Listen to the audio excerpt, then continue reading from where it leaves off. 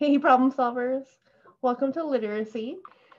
Um, let's review just for a moment what we've been talking about in literacy lately. We've been talking about strategies that nonfiction readers use before and while reading a nonfiction text, right? We've talked about how nonfiction writers make connections to what they are reading. They think about things that are interesting to them that connect to their topic.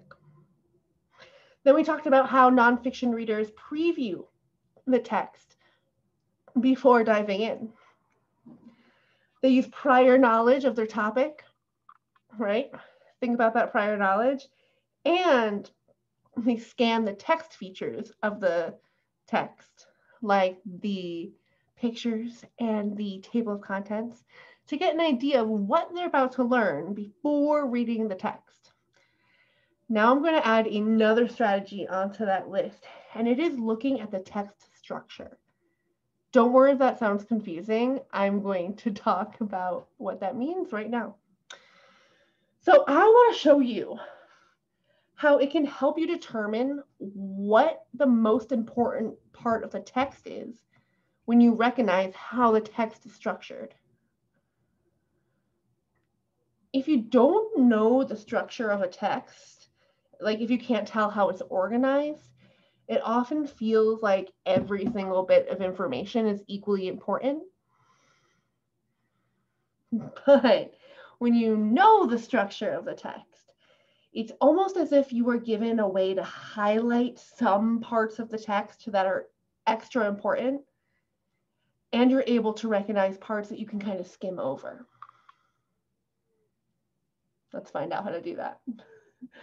So before we go into reading a text, I want to practice this strategy with a video. So we're going to watch a short clip from a news story.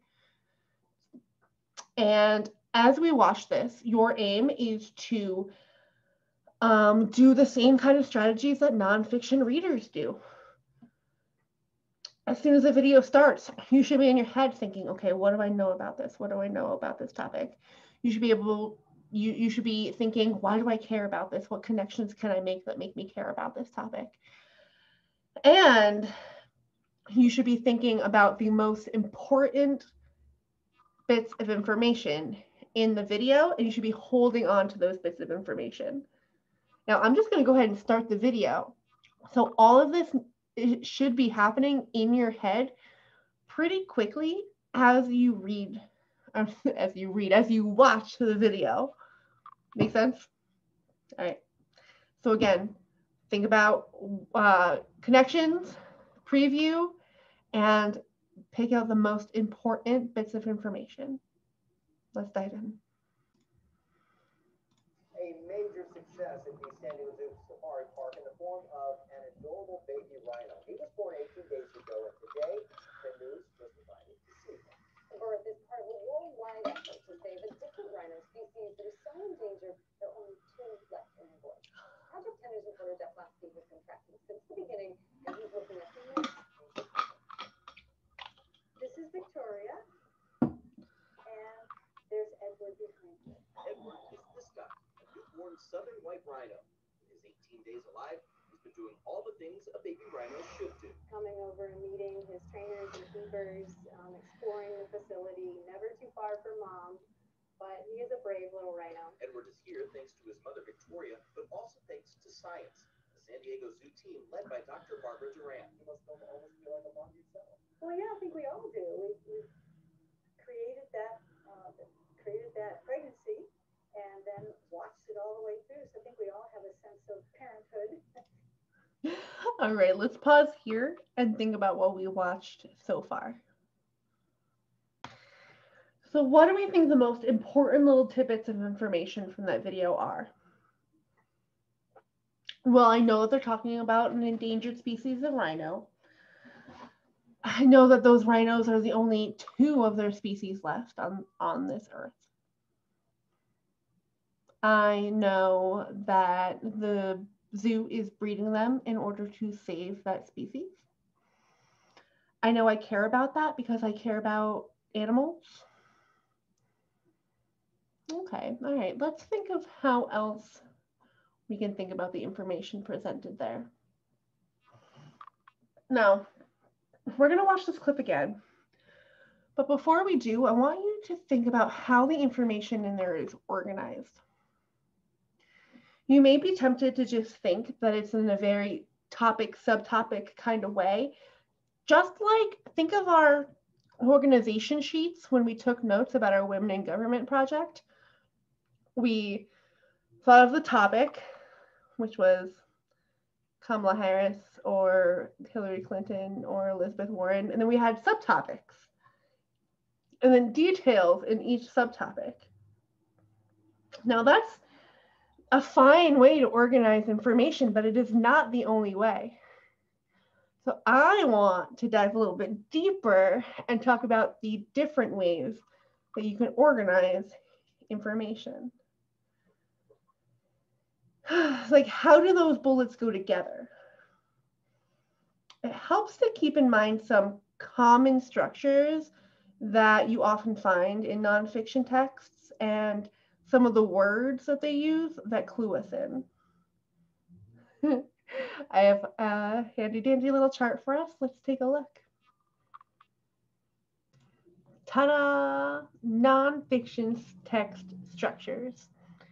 Let's quickly go over them. There's chronological, which means things that take place in order. So words that tell you you're reading a chronological text are first, then, next, after, finally, before, after. Words that show you that things are happening in order, right? What about problem and solution? Those are texts that present a problem and propose a solution. Words that clue you in and let you know that you're reading reading problem and solution are, a problem is, a solution is, if blank, then blank, or so that. What about cause and effect? Cause and effect are texts that talk about how something happens and then causes other things to happen. So words to look out for are because, since, reasons, then, therefore, so, and in order. And then the last one I want us to focus on right now is compare and contrast. Words to look out for: different, same, alike, similar, although, but, yet, or.